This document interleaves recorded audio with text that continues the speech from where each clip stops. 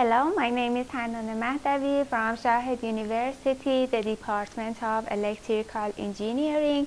Today I want to talk about a two-dimensional CNN architecture for improving the classification accuracy of an electronic node with different sensor positions. Classification is an important challenge when we are working with electronic node devices.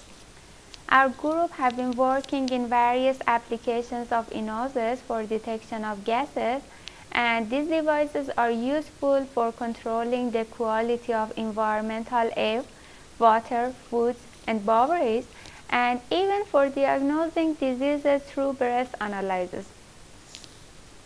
For gas classification, different machine learning algorithms have assisted electronic nozzles such as SVM, KNN, backpropagation neural networks, and so on, that are simple and effective methods.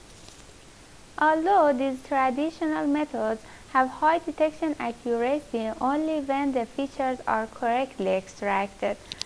Therefore, obtaining high-quality features is a challenging issue in these traditional classification methods. Since developing deep learning methods, CNN as one of the most popular techniques of deep learning has been favored first for image classification because this method extracts local spatial features of images.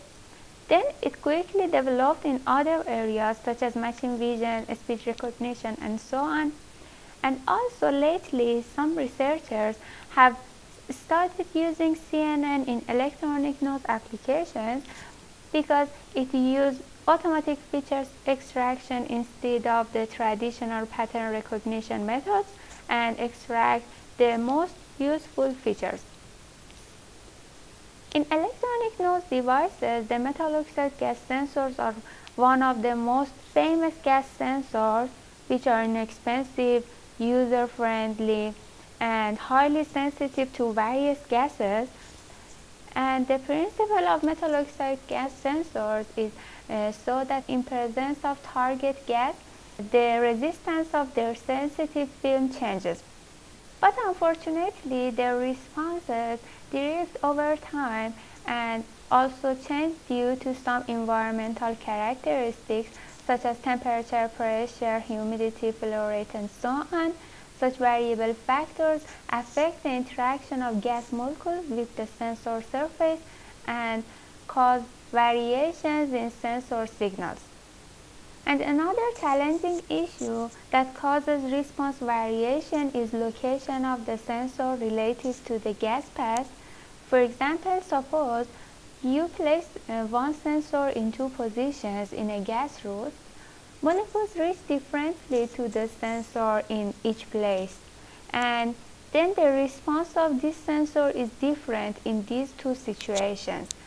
For these signal variation problems, extracting more informative features of response is one of the critical parts of designing a classifier. In order to solve the direct problem of metal oxide gas sensors and obtain better feature extraction and better classification results, the CNN method has recently been used. However, applying the CNN algorithm has rarely been investigated to improve the classification accuracy of systems where gas sensors are placed in different locations.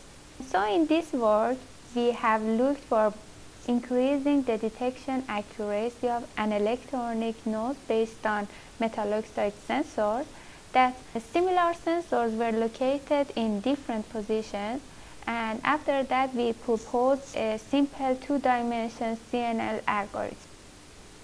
In this work, we utilized a popular dataset of gas sensors published by Vergara and his group to test our approach. And this dataset includes the real-time signals of 72 sensors located in a wind tunnel facility, such as this picture, that gas was produced here and propagated to the outlet side. And these sensors were located on 9 similar fabricated sensing modules, which one of them is observed in this picture.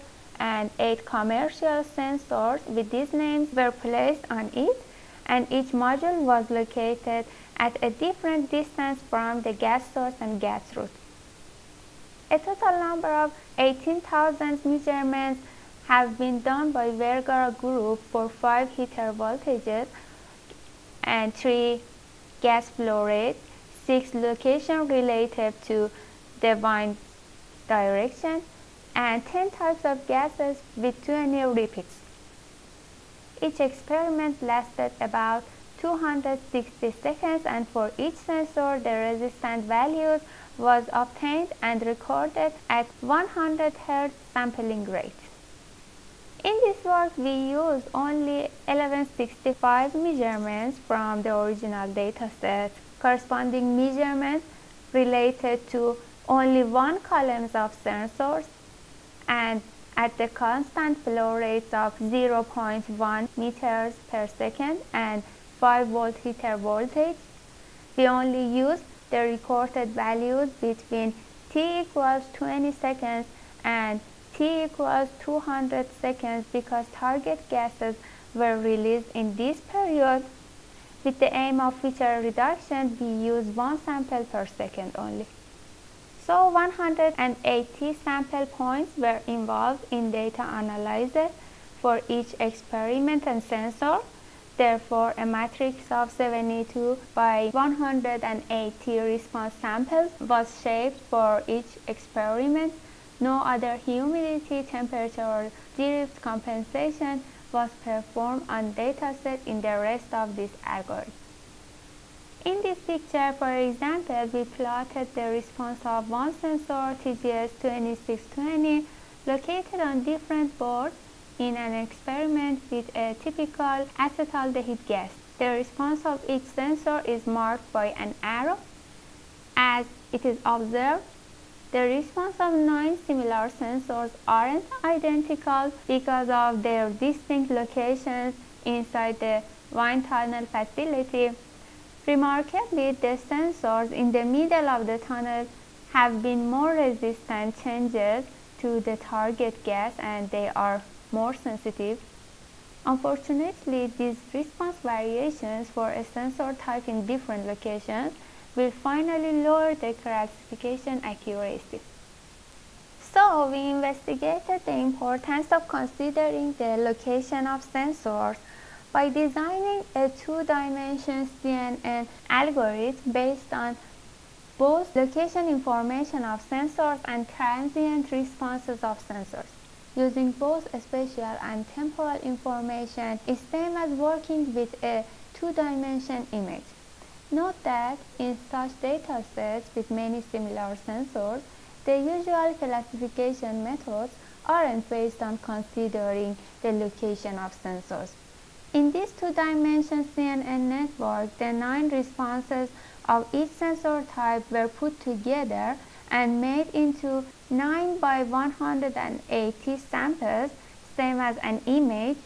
So the network's input is an 8 by 9 by 180 matrix of the transient response samples for 8 types of sensors, and the output of the network is 10 values related to the gas labels. These algorithms were implemented using Python 3.7.13 and PyTorch 1.12.1. Algorithm includes 2 main parts: feature extraction and classification. 2-stage 2-dimensional convolutional layers were applied on the dataset. First, we made a 2-dimensional convolution layer with 8 channels related to 8 different types of sensors and with 16 output layers with 3 by 3 kernels. And the ReLU function was applied as the activation function. And it followed by a maximum pooling layer 2 by 2. Second, we made a 2-dimensional convolution layer with 4 output channels with 3 by 3 kernels. And it's also followed by a maximum pooling layer. Then all features were brought together and flattened into 1 by 360. And for classification purpose, two fully connected layers with 20 and 10 neurons were used. This network has a total of 9178 parameters.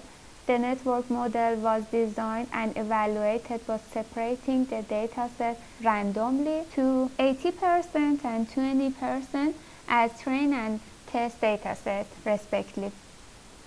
Besides, the validation accuracy of the model was calculated through k-fold cross-validation with k equals to 5. As I said previously, the usual methods are based on not considering the importance of sensors' location. To investigate the importance of the location of sensors in classification accuracy, we designed a one-dimension CNN and compared the result with this two-dimension CNN and other methods. And to better compare the result, the one-dimension CNN network was developed in such a way that the number of parameters is almost equal to that two-dimension CNN. So in one-dimension CNN, all 72 sensors were placed together as a 72 by 180 input matrix, and only the temporal information was used in CNN. This one-dimension CNN consisted of 3 convolutional layers with 30, 12, and 4 output channels with 3 by 1 kernels and 2 fully connected layers with the same 20 and 10 neurons. The comparison of two networks regarding their layers and the number of their parameters is mentioned in this table. So one dimension is deeper than two dimensions CNN. This figure demonstrates the learning kernel of two-dimension CNN network, and the loss variations are shown during the training and validation of this model with 200 epochs. As observable, the model starts to be trained after only 3 epochs and is trained well after 100 epochs for both train and validation datasets. The confusion matrix of the test dataset is also given in this figure, and it proves that the two-dimension CNN is perfectly capable of detecting the 10 gases. And the test accuracy of two-dimension CNN were attained 97.8%. And this figure visualizes the same loss variation for the one-dimension CNN model with 200 epochs. The model started to be trained after about 25 epochs, and even after 200 epochs, it's not correctly trained since there are many loss variations here.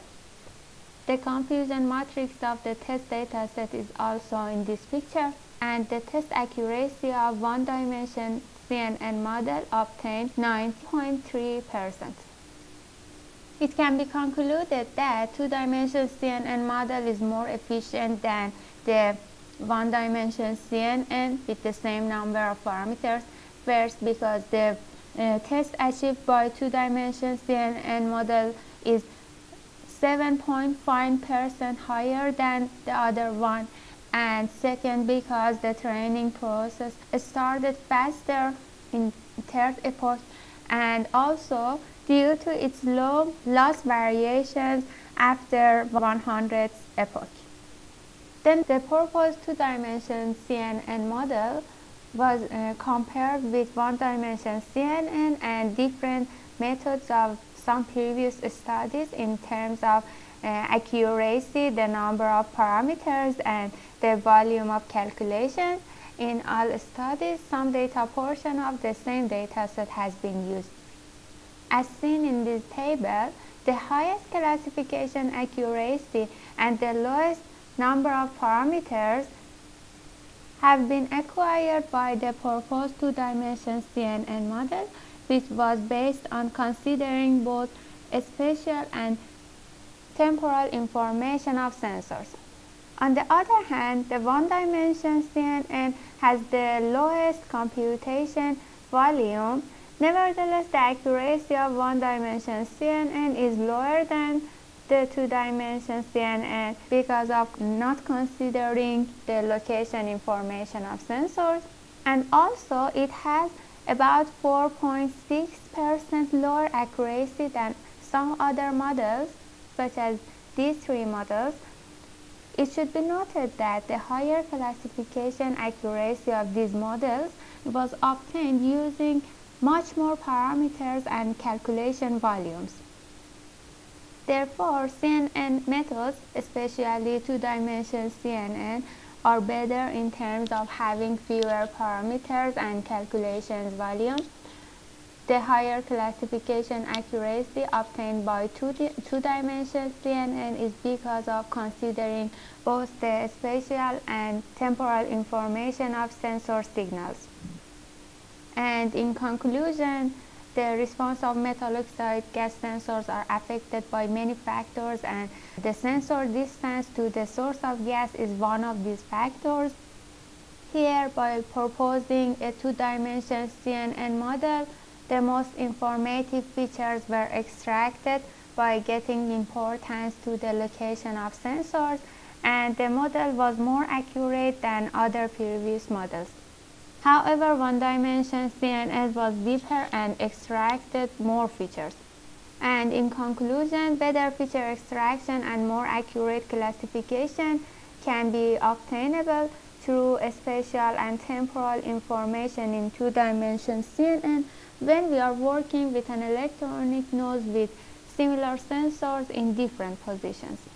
Thank you very much.